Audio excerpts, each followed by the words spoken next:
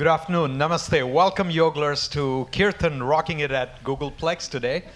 I am delighted and honored to welcome to the Googleplex the biggest name in Kirtan in the Western world, Krishna Das. First time at Google.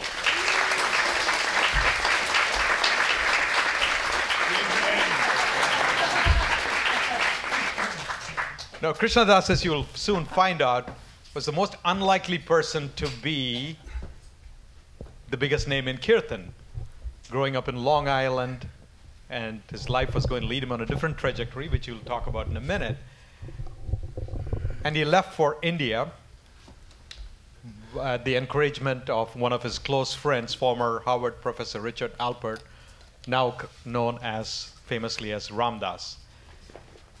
And Krishna Das met his teacher, Neem Karoli Baba, there and stayed there. And in his own words, he says, in a manner of speaking, he never came back. And here we are in the year 2017, when he's put Kirtan firmly on the global map. He's had 16 albums to his credit, a best-selling documentary, One Track Heart. And a few years ago, his album, Live Ananda, was nominated for the Grammy Award in the New Age category. That too. Should have been the Old Age category. And so here to tell us the story about his journey and what led him to this point in life, bringing this amazing music to all of us, please welcome to the stage once again, Krishna Das at Google.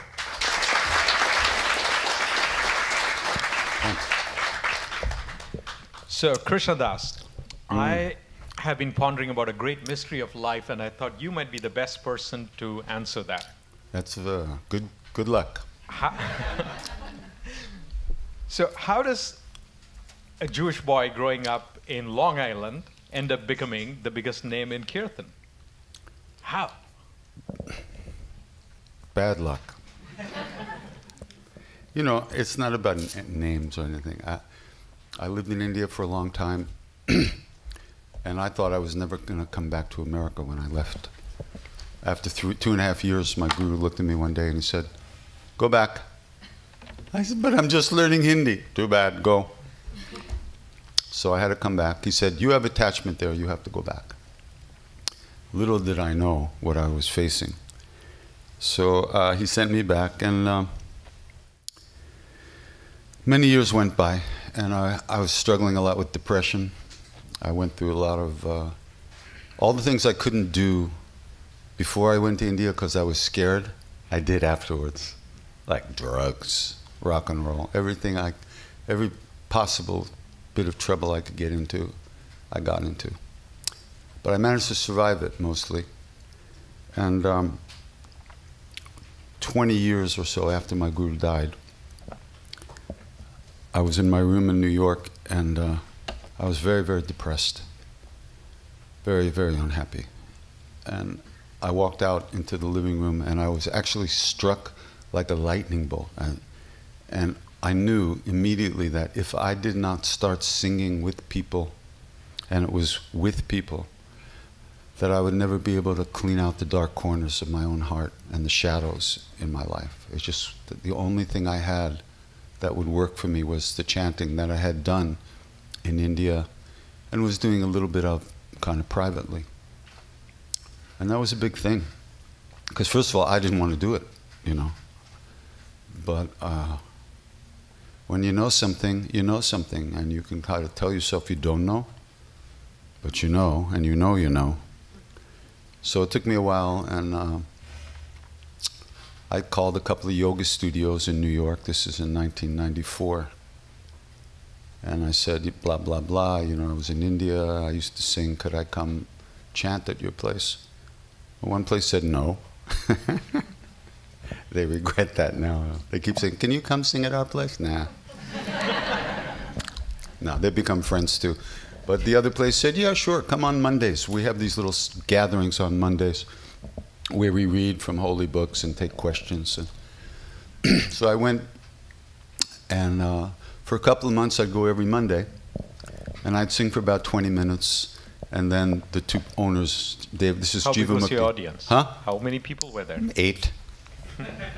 On a good night, 9 maybe. And So the two owners of Jivamukti, David and Sharon, 2 months later I came there and they had gone to India. I didn't even know they were leaving, they had gone. So I sang for a couple of hours and they stayed gone for about 3 months. So every Monday that I was in New York, I would be there, and I just got used to singing for a long time. But one day they showed up and we all sat together in the front and they said, "You start." I said, "Okay."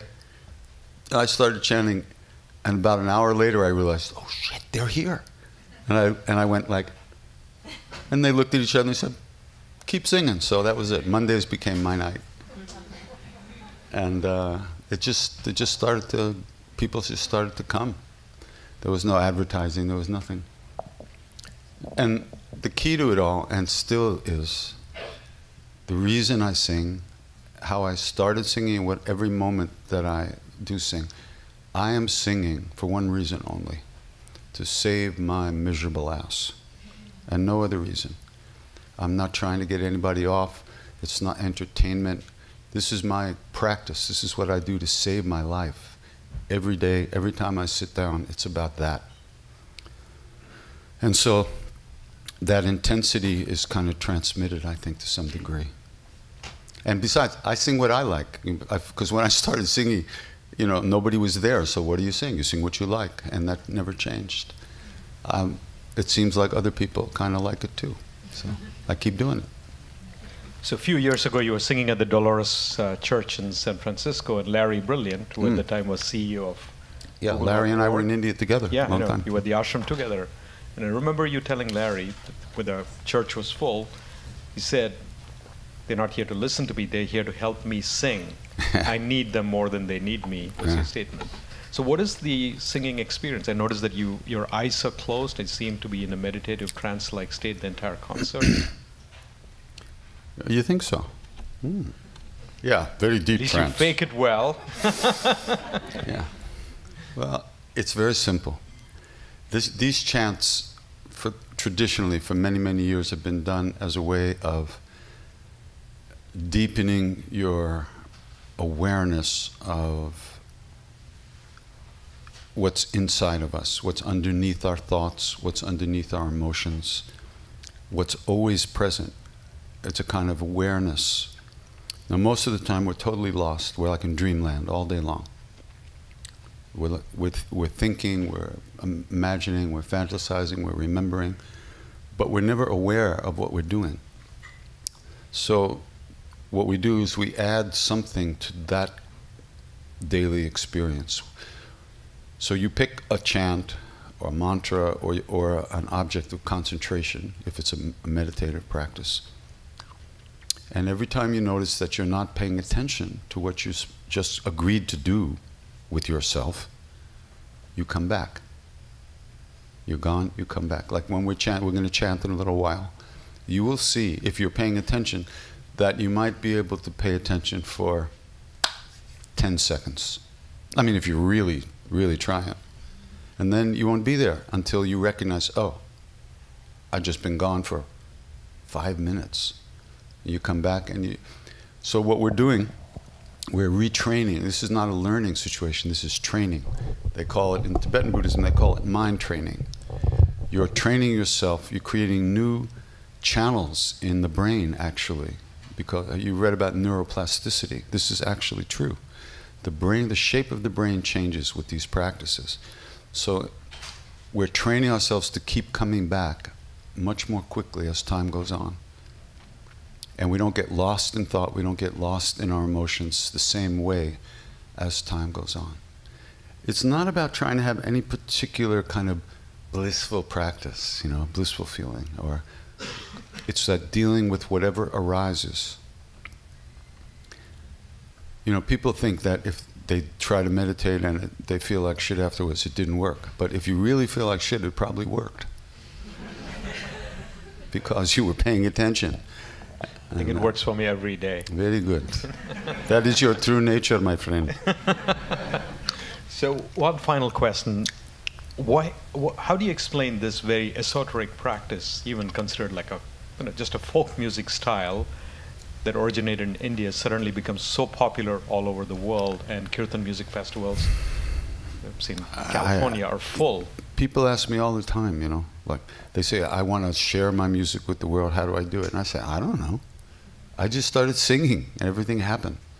I had no plan. I wasn't trying to do anything except save myself. And this is what I had to do that. And so far it's worked. I mean, you never know. Tomorrow's another day. But as far as the music goes, when I first came back and started singing with people, I sang the melodies that I had learned singing with people in India, Indian melodies. But the longer I was away from India, my true nature kind of took over, which is basically rock and roll. I grew up in the late 50s and 60s, and rock and roll was very important to me, very important. And all those emotional feelings that I had in with that kind of music have been kind of transmitted and transformed with this practice. But it comes out sounding like, you know, rock and roll with this little squeeze box here. It doesn't sound the same when I play guitar. I can't chant with a guitar. But when I sit down with this, it's weird. I don't know what it is. So there was no plan, you know. I don't know. The chord changes have a kind of emotional power, and they push buttons in us. But the real gist of this practice is what we are chanting. You know, if a baby's sick and it has to take medicine, the medicine you usually hide it in a sweet syrup, so it's easier to take. So in this case, the syrup is the music, but the medicine is what we're chanting, which in India they call the names of God, or the divine names. We're not required to believe there's a God. We're not required to believe anything, but if we do want our lives to be transformed, and if we do want to become good human beings on this planet at this time, in this world right now, some practice has to be done. Otherwise, we're at the mercy of all our negative emotions at any time. We have no vote how we go through the day. If we want to get a vote, some practice has to be done. There's no two ways about it. I'm sorry. I mean, I wish it could just be better, like you push a button, but it isn't. We have to train ourselves to let go of our negative emotions, the negative stories we tell ourselves about ourselves all day long, which we believe. You know, we believe everything we think. This is the definition of insanity. Really.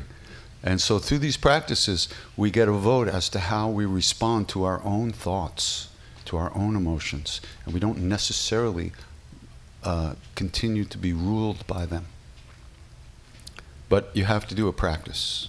Otherwise, you have to find a way of changing the direction that river of thought is going. Anyway, enough of that. Yeah. Thank you for the profound wisdom. Yes, so very profound. Sorry. Googlers will be happy to know that Krishna Das has actually taken his ancient wisdom and brought it to modern times using digital technology. He is a YouTube creator. His channel is Krishna Das Music, and periodically he's at the YouTube studios in New York to record a series called Chai and Chat. People come in, they have a little set there at the studios of a diner, a 50s diner with a little jukebox thing. So people come and we make chai and we sit and talk. It's great. But we didn't come here to hear Krishna Das talk, did we?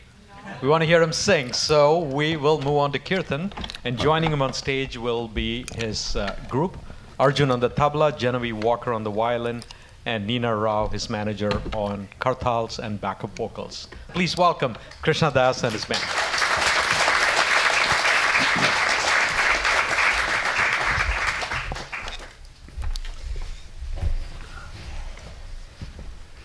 So once again, the instructions are very simple.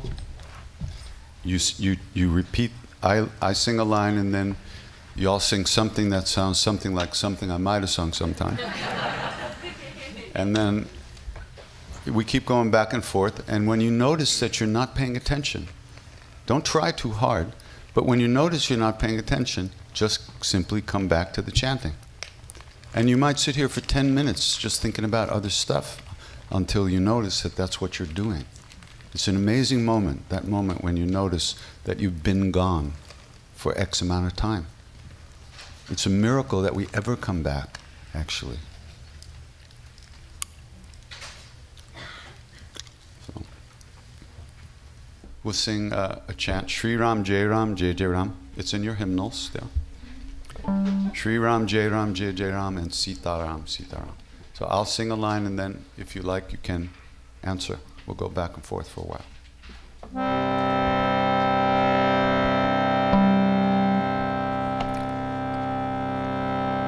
Let's do some ohms together, okay? Because you just got to do that every time.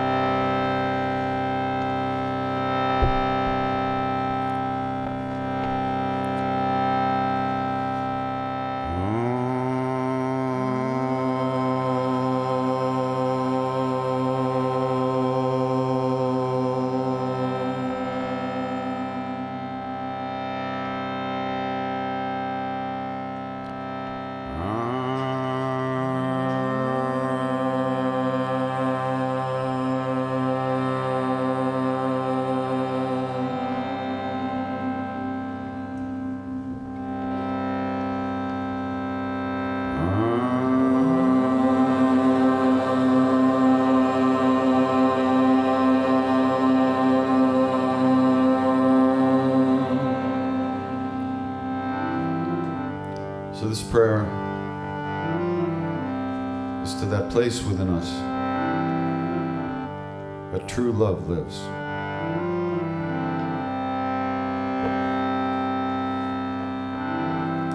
Pranam bhavana kumar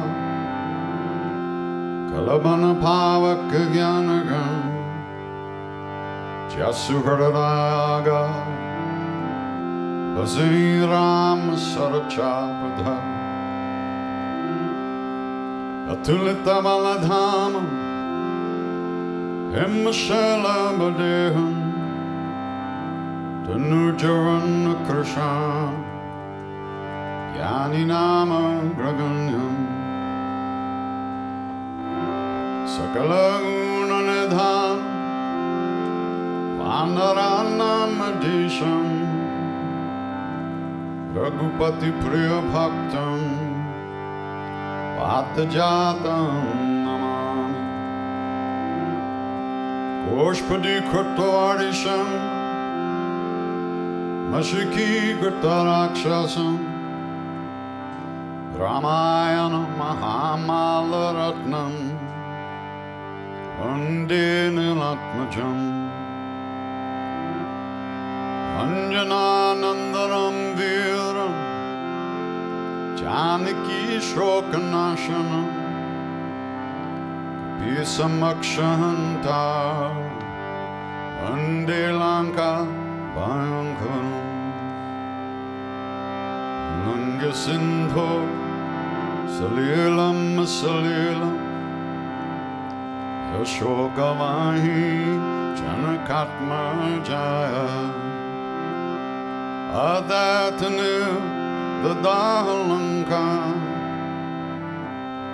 Amamitam Pranjaliranjanayam Manojavam Marutatunya Vegam Jitendriyam Budhimatam Varishtam Vatatmajam Vanarayutamukyam Shri Ramadutam Sharanam Prapadhe Shri Ramadutam Sharanam Prapadhe Shri Ramadutam Sharanam Prapadhe Shri Ramadutam Sharanam Prapadhe Bolo Bajranga Bali Hanuman ki jai.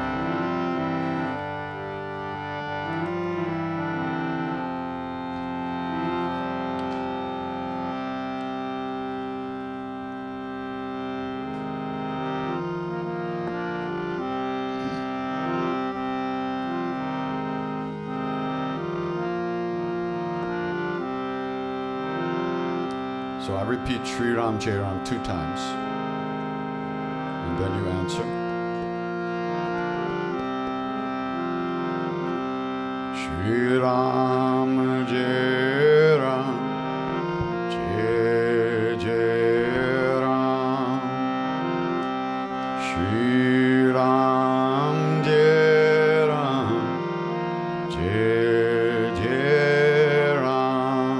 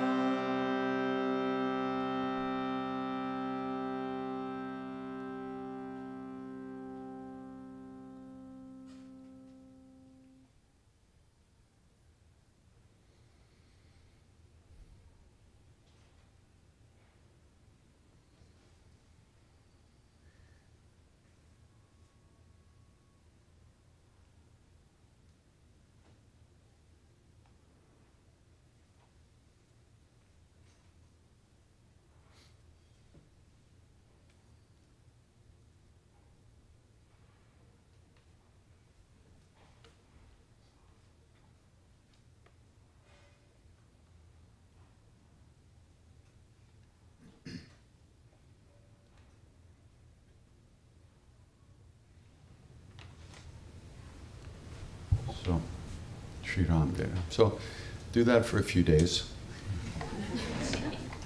And see what's left. That's how I learned. My guru said, start singing. He didn't say anything about stopping. After a few weeks, it's like, hello. We can't think our way out of a prison that's made of thought. Have to find some other way of getting out of jail. The jail of our obsessive thinking and our self-judgment and evaluation, constant, ongoing. It's what humans do. But it's very hard to change that pattern. So you have to add some other dimension.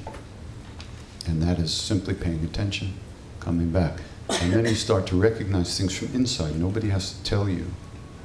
Nobody can give this to you. Nobody has to turn you on. We're already turned on. We just have to uncover what's in there. And that's what these practices do.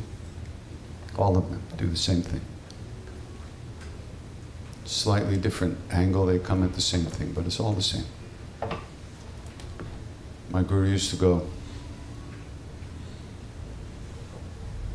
no matter what. He knew everything, right? Past, present, and future. So he'd look at you and he'd go, you never, what am I getting busted for? You know, something I did, something I'm gonna do, or something I'm thinking about doing. So we said, Baba, what does it mean when you do that? And he went, like that. What does that mean? He said, many names, many forms, all one. All one.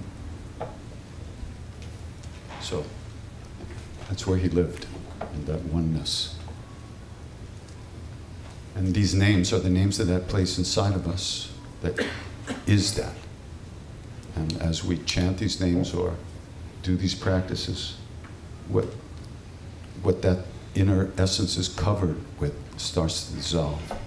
And that light, or that love, or that truth, or that being that is who we really are, starts to become more available to us. So.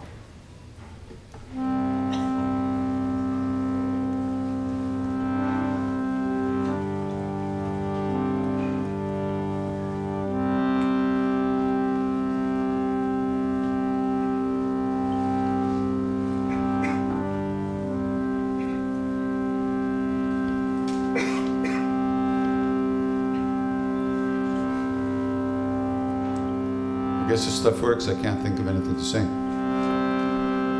What should we sing?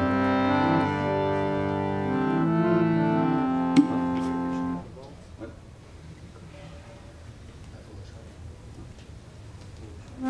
My foolish heart. Okay, so I think this is on the sheet. Radhe Radhe Govinda, Bhaja Govinda. Bhaja means to remember or to sing, to praise. Don't eat that. You can't eat that. It's not good word. So, I'm going to start with a couple of verses in English. There was a great hymn written many years ago by a great saint named Shankaracharya. He was walking down the street one day, and he saw an old man on the side of the road teaching the rules of Sanskrit grammar to some students. And being a great saint, he could see that this old guy was going to die very soon. And he'd never done any practice, anything to help himself. So out of compassion, he went up to him and he said, oh, my friend, Bhaja Govindam. So Govindam means Krishna, the name of God. And Bhaja means to sing or praise or remember. So he's telling this guy to do something before it's too late.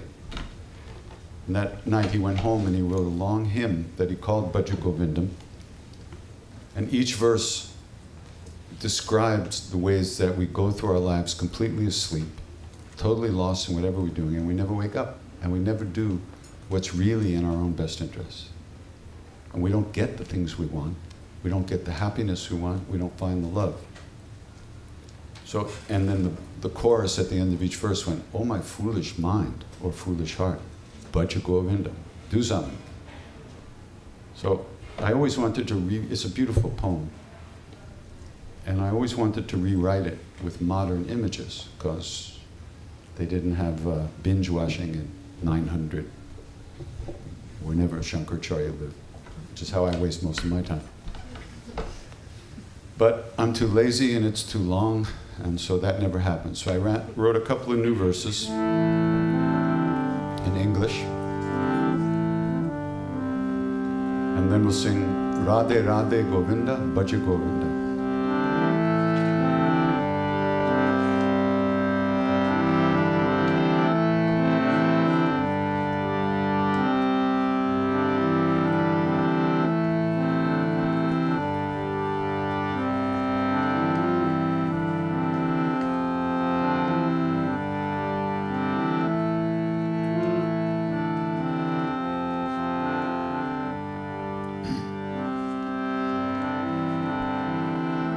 My foolish heart, why do you weep? Throw yourself away again.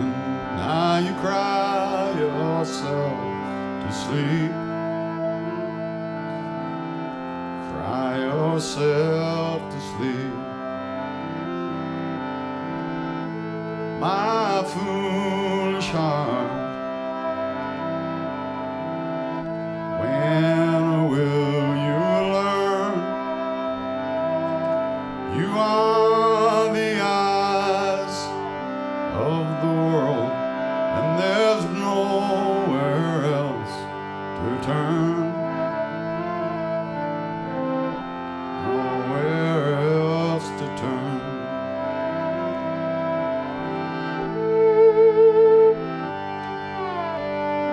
Bhaja Govinda,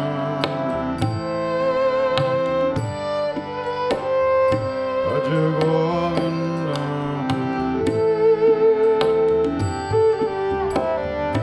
Bhaja Govinda. My foolish heart, Govinda.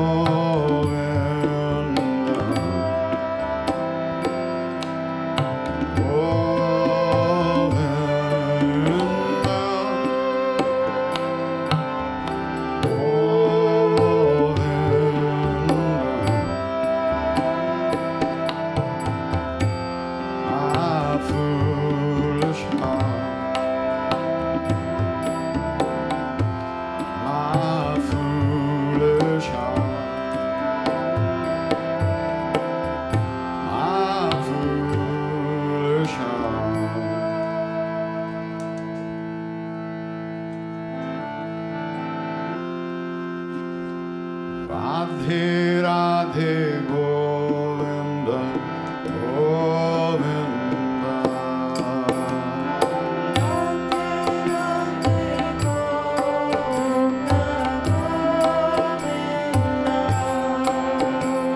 Radhe Radhe Govinda,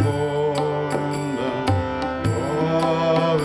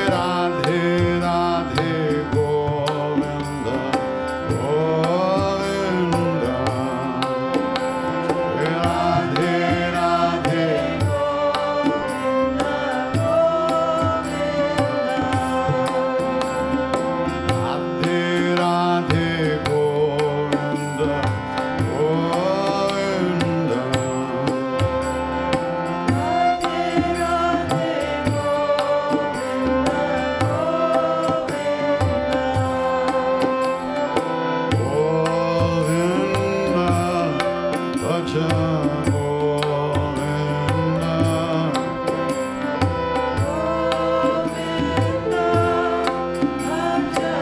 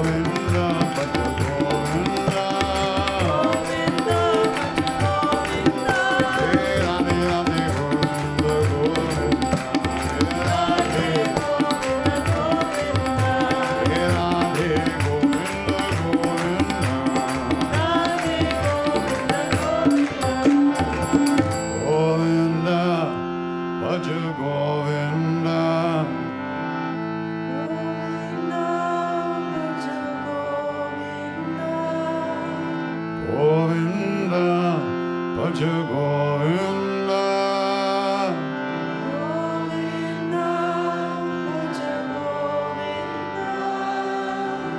Govinda, Bhaja Govinda.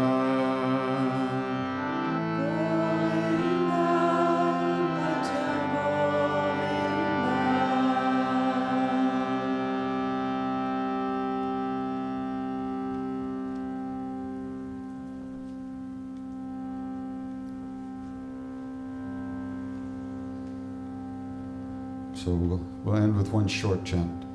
Jai Bhagavan, Jai Bhagavan. Jai means victory, hail or hallelujah. And Bhagavan is the living presence within us. The love that lives within us. It's who we truly are. When we sing Jai Bhagavan, we sing victory to our own hearts. May that love conquer all the darkness.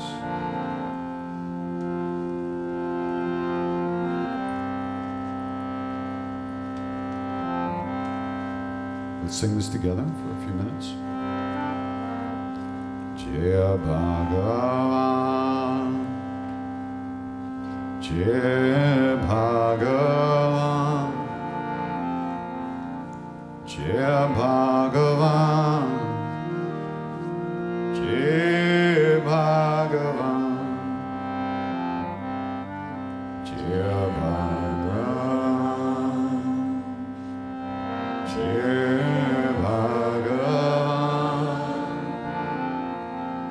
Jai Bhagavan,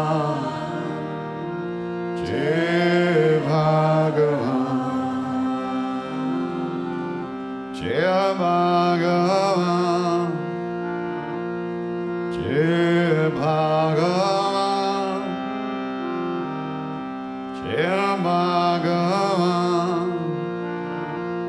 Jai Bhagavan, Jai Bhagavan, Jai Bhagavan,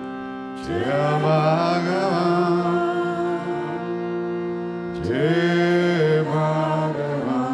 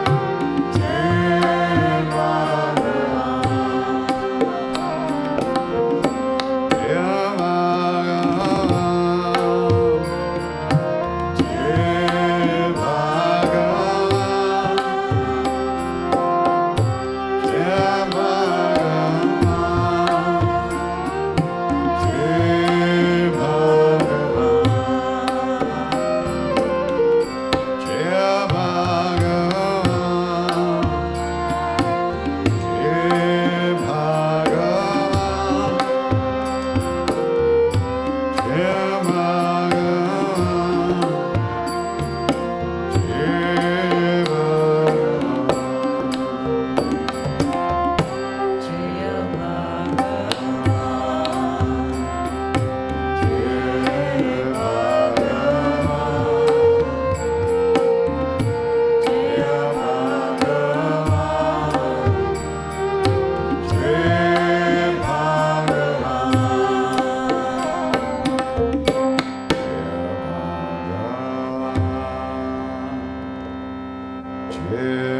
Bhagavan,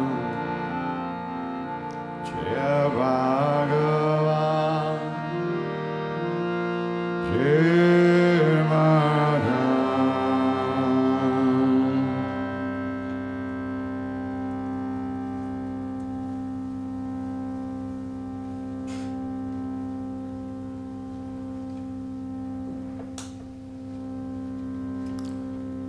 if we know anything about a path at all, if we know that there might be a way to live in this world in a good way, with an open heart and without fear, it's only because of the great beings that have gone before us. Out of their love, out of their kindness, they left some footprints for us to follow. So, in the same way that they wish for us, we wish that all beings everywhere, all of us, be safe, be happy, that all of us have good health and enough to eat. And may we all live in peace and at ease of heart, with whatever comes to us in life.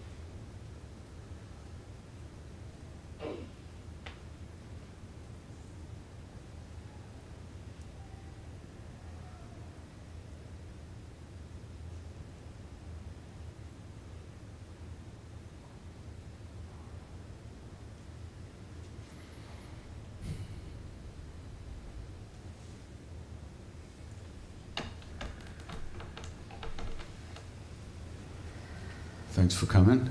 Thanks for Gopi for inviting me. And as we say in India, take it easy. Namaste. All right, one more time, big round of applause to Krishna Das and the group.